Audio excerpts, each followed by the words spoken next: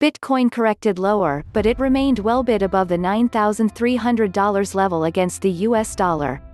BTC is currently consolidating and preparing for the next key break.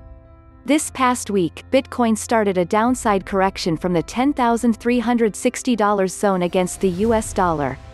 BTC price broke the $10,000 support zone and it even spiked below the $9,500 support.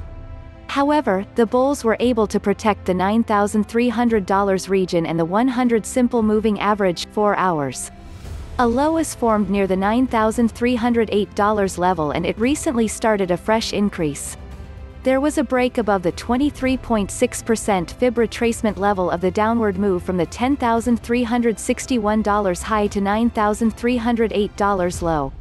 Bitcoin even climbed above the $9,500 and $9,600 levels. On the upside, the $9,800 zone seems to be acting as a strong barrier.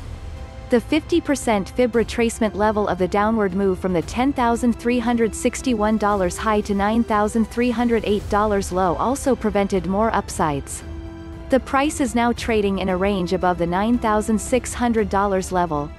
There is also a crucial contracting triangle forming with resistance near $9,700 on the 4 hours chart of the BTC/USD pair.